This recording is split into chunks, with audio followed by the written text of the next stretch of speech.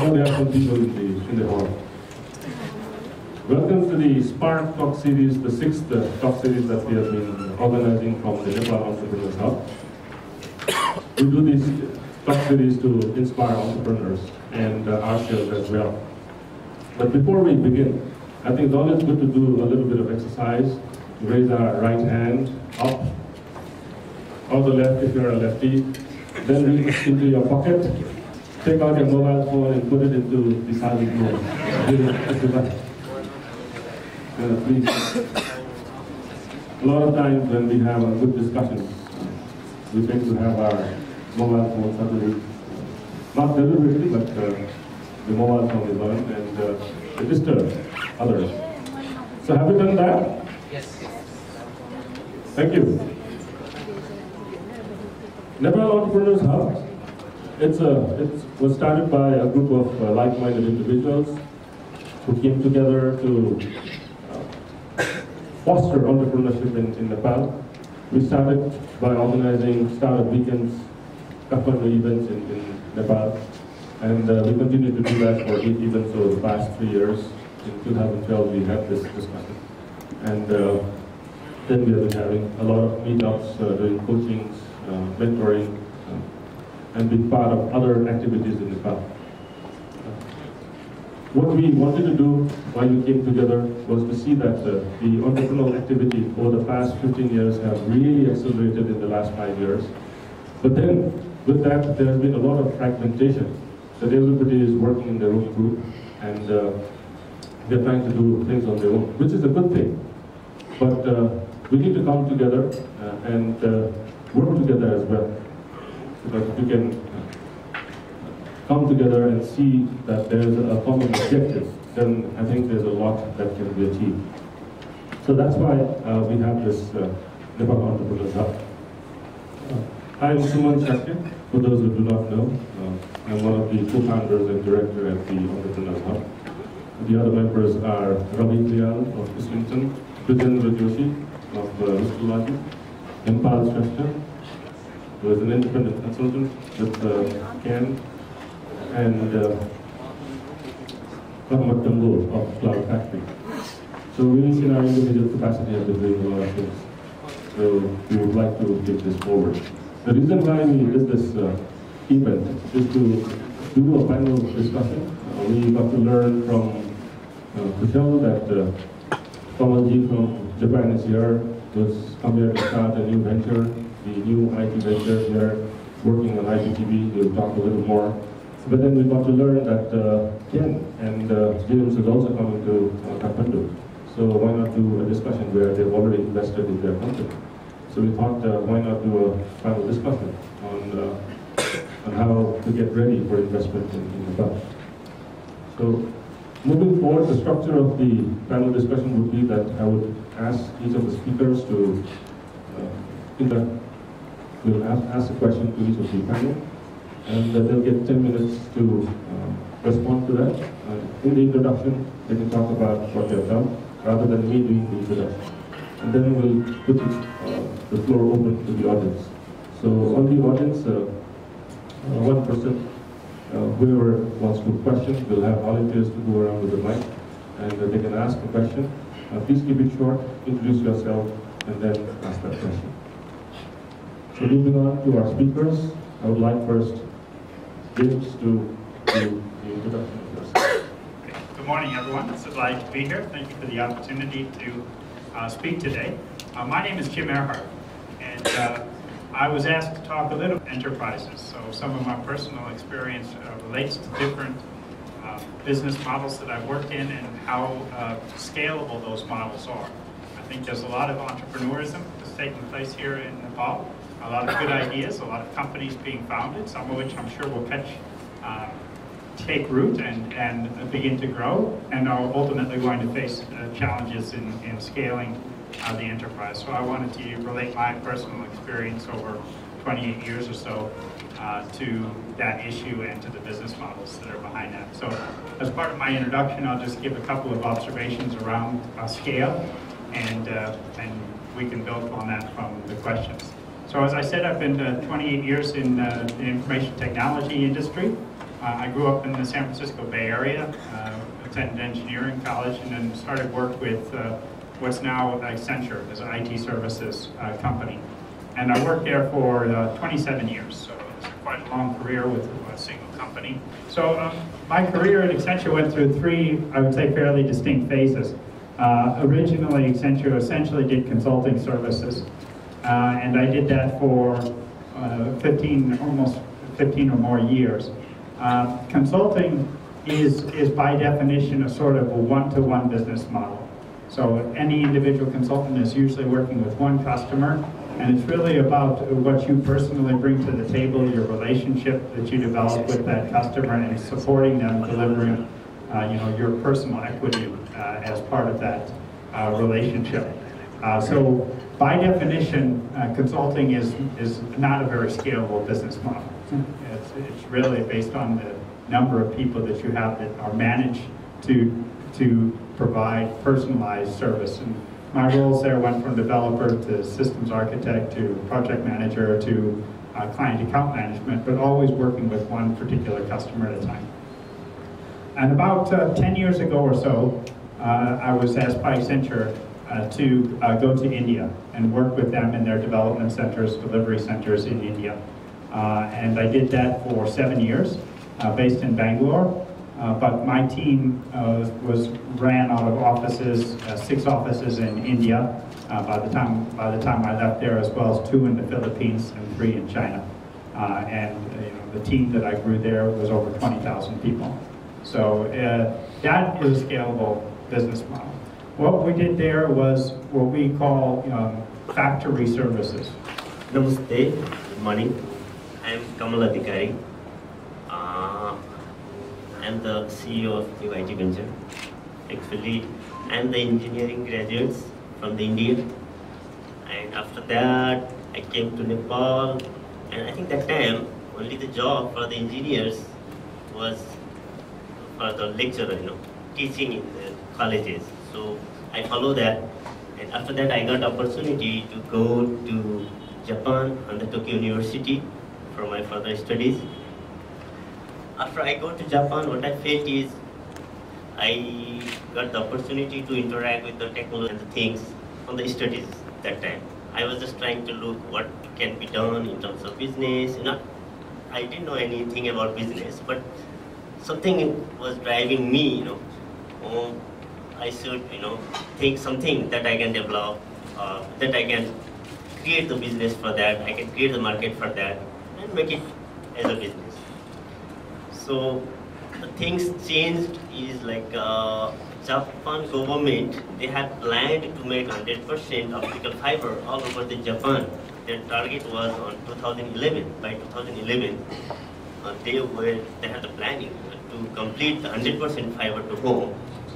And when I was in university, I thought like how that infrastructure can be used. A simple wave kind of things is not enough. So one of the things and the heaviest thing was the video.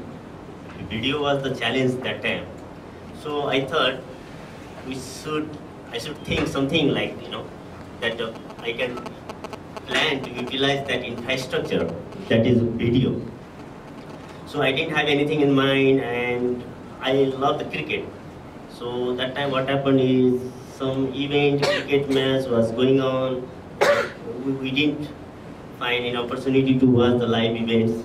We were just seeing the scores, So what I clicked is, why not to make the live event, just to show, through the IP, to see the live match that's going on in India, and just to watch on the in my university lab. So I asked my professor, I'm thinking to do something, so could you allow me to, give the resources and, bring the people.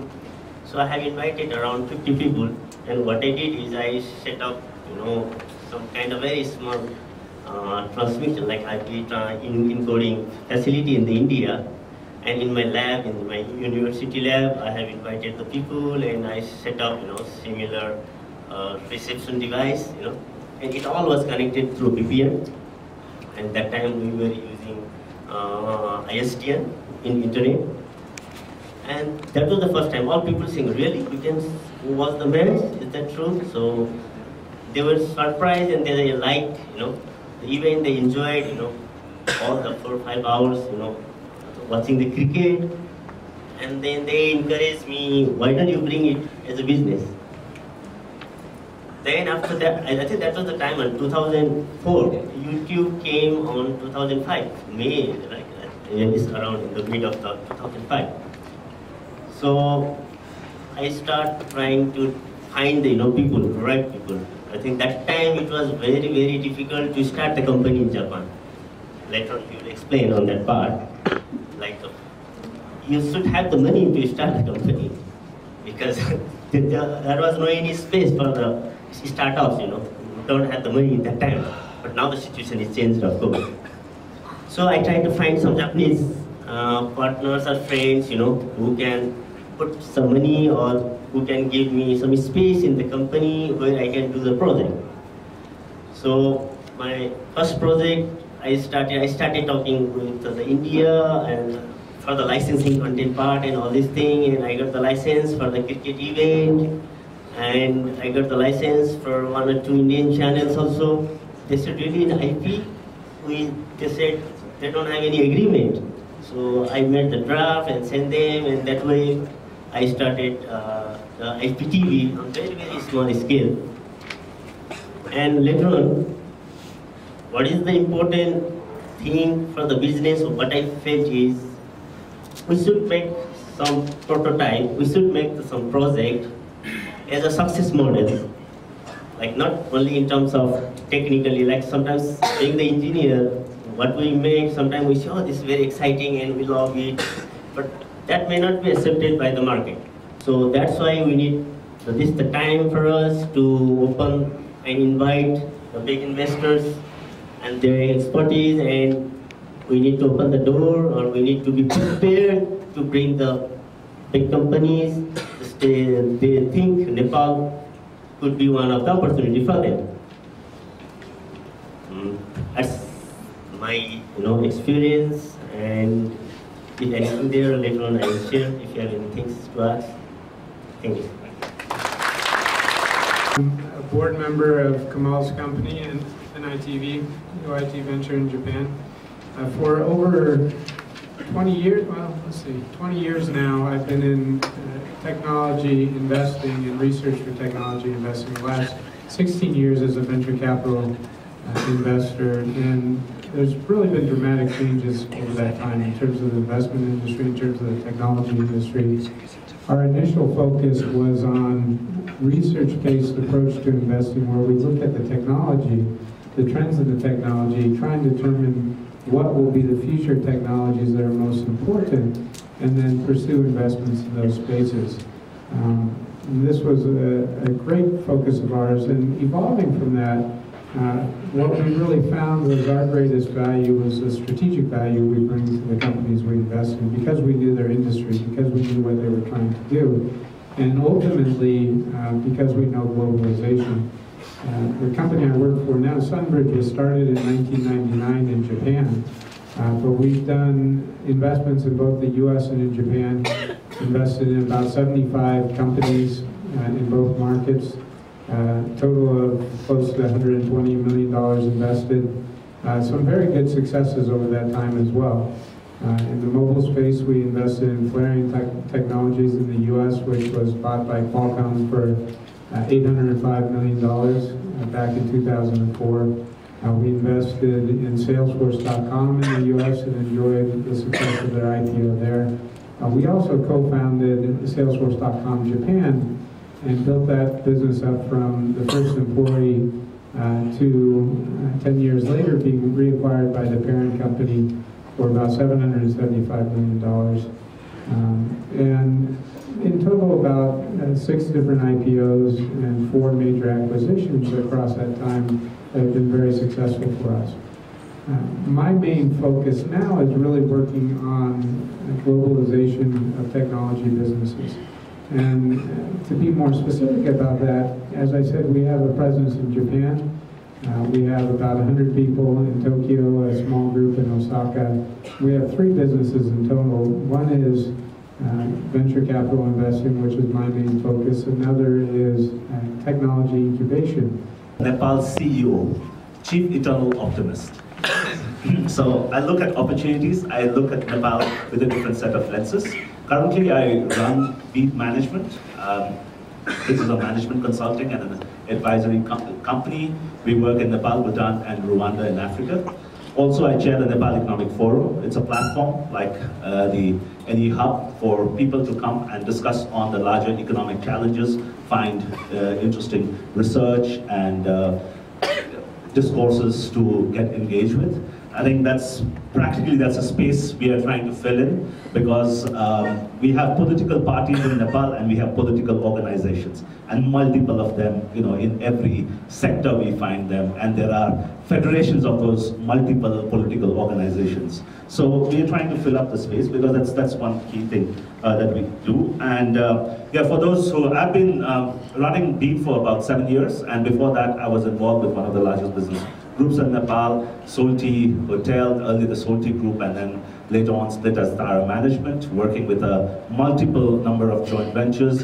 In my own career, I've seen a lot of successes of foreign joint ventures in Nepal, be it Surya Nepal, be it trading businesses like Siprati, be it Bodegoshi Power Company, which was the first IPP, independent power producer in Nepal, and a lot of other businesses. So that way I do believe, and it's great to hear inspiring stories from Kamal and also learn from global experience. So Nepal is a place where you can do a lot of things.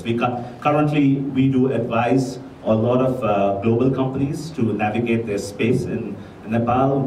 I also represent a global company called Power Group Asia, which operates in 21 countries. It's a Washington DC based firm that helps global companies to navigate spaces in 21 countries in Asia. So that way, I think the challenges we see in Nepal is not very different than in other countries. The challenges are there, like in one of the Nepali restaurant chains wanted to go to Delhi, and we realized that to start a restaurant in Delhi, you require 42 permits.